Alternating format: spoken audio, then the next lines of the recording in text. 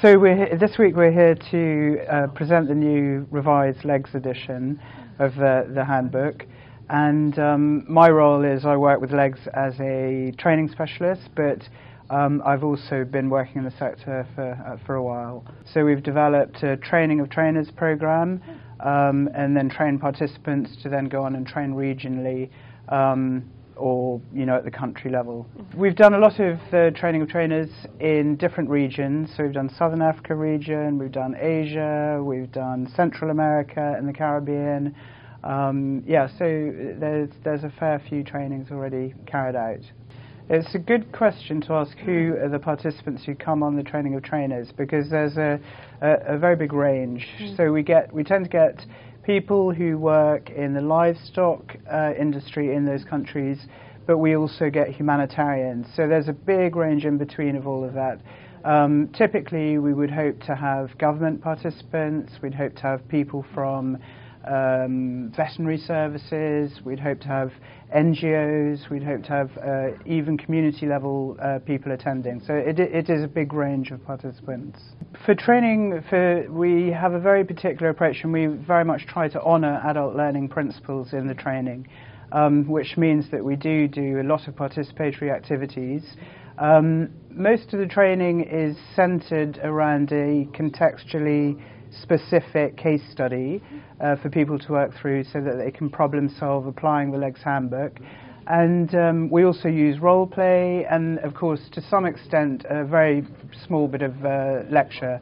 But generally speaking, it's case study and role play and very interactive. One of the tools we look at in the legs training is the PRIM.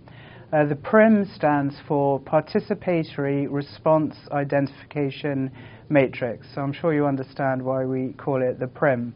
The purpose of the PRIM in the legs approach in an actual emergency situation is to ensure that the voices of all stakeholders are heard when we're considering which response option to use.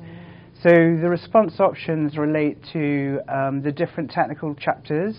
So we have destocking, we have support to veterinary services, we have food, shelter, water, restocking.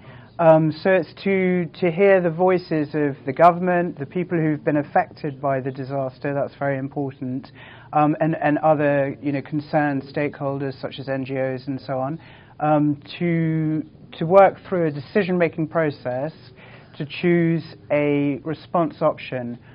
Importantly, the response option also we want to look at what phase after the emergency we would use that response option. So in the training we use the PRIM specifically so that people can experience the process of decision making with different stakeholders who have different interests. So by doing that, we hope that they will also learn how to run that process in country after an actual disaster. I don't know if you can see the picture in the background, but that picture is showing a PRIM process after the Pakistan floods. So the PRIM is primarily designed to help choose the best option for livestock owners who've been affected by the disaster. Right. So very importantly, as I said before, we really want to hear the voice of those livestock owners, because they often are aware of the better response for them and which response will fit best. We've had people talk about being conflicted by immediate personal needs, and so they understand better when a response might be appropriate too. One of the very useful things about the legs handbook is it has a multitude of tools in the handbook, and those tools are to take you all the way through the project cycle. So we have different stages. We have preliminary assessment, and there are tools for that. We have the response identification, and we have the PRIM for that. We have a deeper analysis of technical options.